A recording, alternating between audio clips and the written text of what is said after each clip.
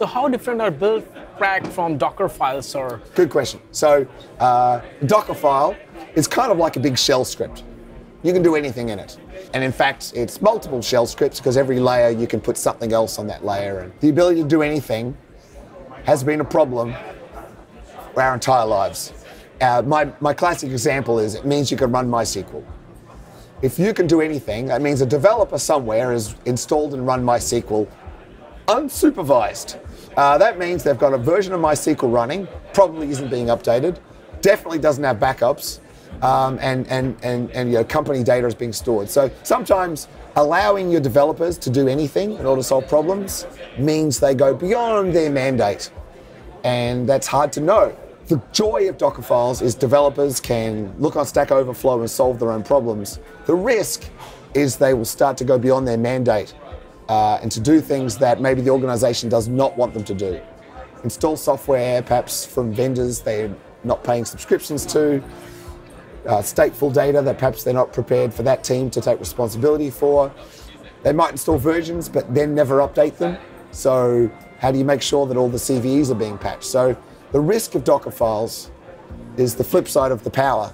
The power is that you can do anything. The risk is not knowing what they did and how you, as an organization, look after it. So you look at a Dockerfile, it says from Ubuntu, from Alpine. Great. What version? What is actually running in production? Just because it said from, like it is, a Dockerfile is prescriptive, it's not declarative, which is ironic given that the rest of the Kubernetes is all about these declarative, this is what should be, but it doesn't mean you know what's actually in the image without poking around inside the image. So the thing I like about Buildpacks is multiple. One is it means a developer doesn't need to care. Like they know they've got a Java app, they know they've got a Node.js app. Just do the thing, make it into the Docker. Is that what we're doing today? Docker, great, I don't care. Just turn it into that, run it on the thing, let me test it. But it means that the organization can care.